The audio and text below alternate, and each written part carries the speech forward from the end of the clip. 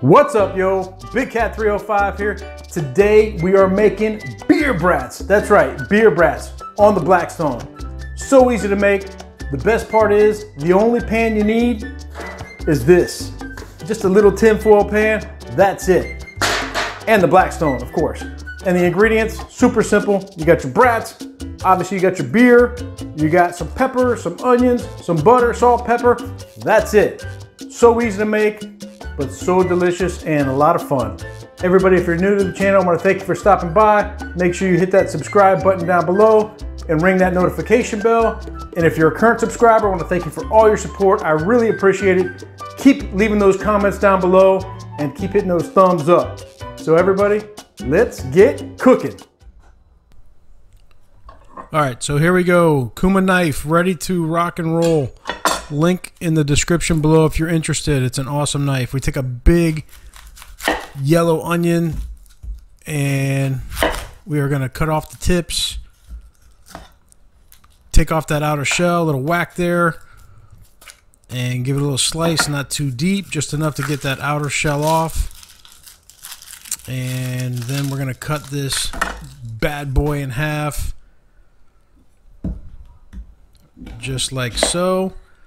And then we're going to cut it with the grain long ways. We're not making dices here. We want big, long, half onion slices because they're going to reduce down quite a bit when we're done with them. So there you go. Onions all chopped up, or sliced up, I should say. Looks great. And then we have our bell peppers, our green bell peppers. You can use whatever you want, or no peppers at all. Here's a little tip here. So you want to slice the edges from the top down, kind of curve them to the outside and then back down in on the bottom. And you can see this is so easy. And you do not waste too much of the pepper, and you do not have to deal with those nasty seeds that are a pain in the butt. Look at that. Throw them away. Here we go. Smooth side down, rough side up. It makes life so much easier. If you try to cut that smooth side, you're going to be fighting an uphill battle. There we go. Just like that, slice up these peppers. Does not have to be perfect. And there we go. Peppers and onions, done.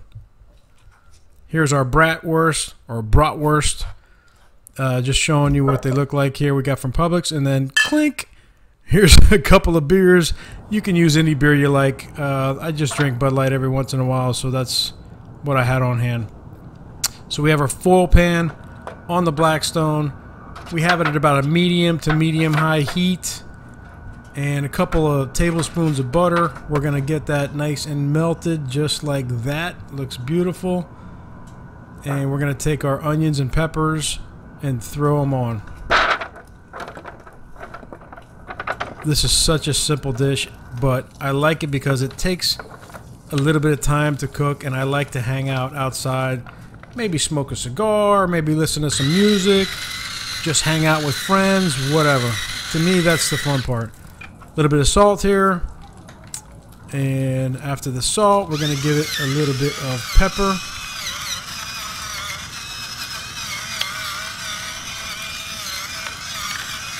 Just like that. Give you a little front view to show kind of how much room we have on this 22-inch Blackstone with that pan. We still got the other half there. Stir it up. Once that butter starts getting nice and hot and steaming up just a tad, you want to stir it up and get it all nice and coated with that butter. And then that's it. Once you get it nice and hot, you don't want to leave it on there too long. Maybe like a couple minutes, and once you get it nice and hot, you want to add your beer. This beer probably could have warmed up a little bit more. I had it on room. Actually, I had it still kind of chilled. It doesn't matter. It really doesn't. It might just take a little bit longer. So I had 2 beers, which is perfect for this pan. I didn't measure the pan, but I'd say it's probably a 9 by 13 if I had to guess. And then you take your brats and you bury them in there and bathe them. All right. So here's the plan. We're gonna get these brats in there. We're gonna get that temperature up a little bit, not too high. We're not gonna cover it. We do not want this to go from 0 to 100 really fast. We want it to go from 0 to 50, let's say, nice and slow. And that beer is going to steam up and cook these brats at a nice pace. pace. There you see it boiling there a little bit. That's what you're looking for. You do not want it any hotter than that. You don't want a rolling boil. You want a simmer. Because if you get it too hot, those brats will bust. That outer shell that's holding them all in will split, and then you're going to have a mess on your hands. So, nice and low and slow. The total time is probably going to be between 12 and 15 minutes. After about 7-8 minutes, I flipped them over because they were not completely buried in the beer. So as you can see, the tops are not getting done, but the bottoms obviously are. And that's it. You just flip them over, bury them in that bath, and then let the other side get nice and drunk. So yeah, move the veggies around if you want a little bit. But that is, see all that steam coming up? That is what you're looking for. All that beer is getting infused into those brats. Now you got your hot dog buns, whatever kind you can get nowadays. With the coronavirus out right now, it's kind of hard to get bread. This is actually Wonder Bread, and let me tell you, it was great. So, whatever kind you want. I like mine toasted, so a little bit of butter on them. Put them on that other half of the Blackstone. And as I've always said, this is the best toaster in the world. So a little shot, what it looks like. The brats steaming up over there on the right. The hot dog buns toasting on the left. Looks like a beautiful thing. The smell, by the way, is outstanding with those beer brats. And the peppers and the onions and the whole deal. So really, after like a couple minutes, hot dog buns are done. Take them off. They look, oh, look at that. Oh yeah, that's what I'm talking about right there. So that's it. We add some oil, and now it's time to sear up our brats and our onions and peppers. So we start with the brats. See what they look like. Not too exciting. That's why we sear them. We want to give them some presentation. We want our food to taste good, but we want it to look good too. You kind of want both. So that's it. You take them out one by one. You want that left side to be medium to medium high heat. Give it just a nice sizzle. We're not trying to make these things black, but we want to definitely give them some color for some presentation. And some crispiness as well.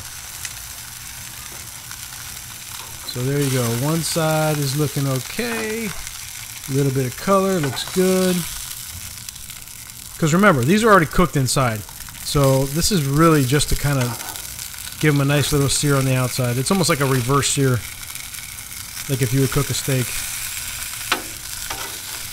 And you move it around. You know, the outside's not getting done as quick as the inside. And you'll learn your Blackstone as you go. But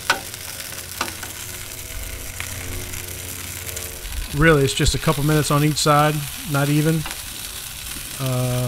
They are hard, especially the top and the bottom are no problem. Once you go left and right, forget it. We're going to use the wall here and prop them up against the wall, almost like a kickstand.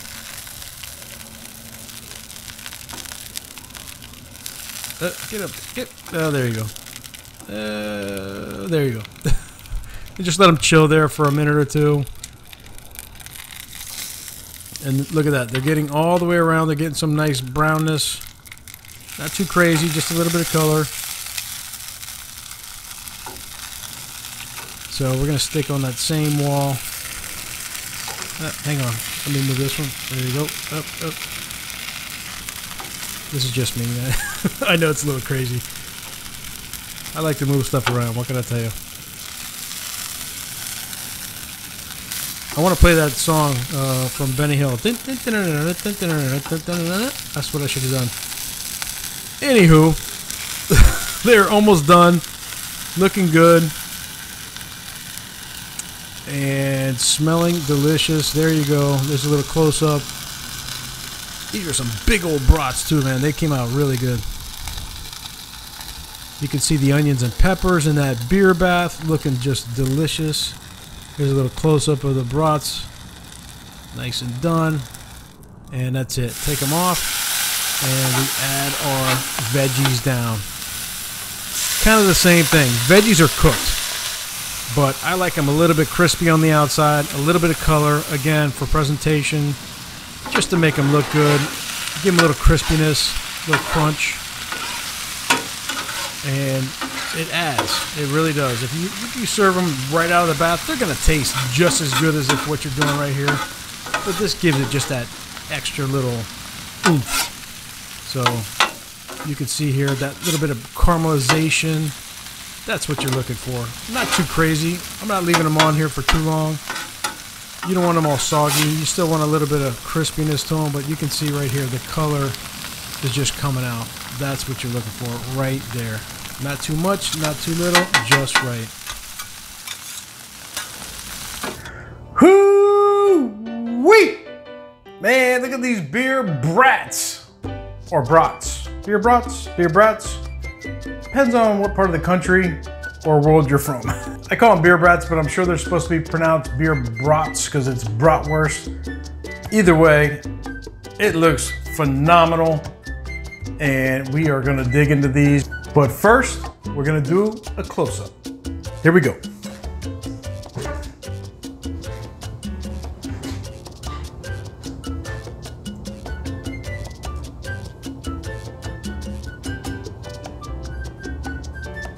So these are super easy to make, and obviously I like to bathe them first and then give them a nice little sear along with the veggies, a nice little sear, a little bit of toast on the buns, and I put a little bit of Dijon mustard on these as well. So hey, I think it's enough talking. Let's give it a taste. Because man, I'm hungry. Oh, look at this. Beautiful brat. Or brat. Mmm.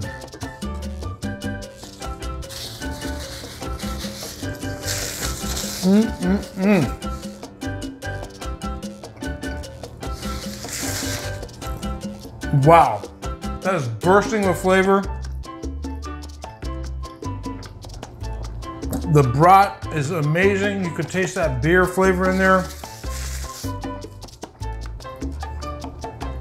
The peppers and onions, oh, phenomenal. Absolutely delicious. Guys and gals, give this recipe a shot. It's super easy, super fun to make, and tastes and smells delicious. Everybody, thanks for watching, liking, subscribing, and commenting, and we'll keep on cooking. Big Cat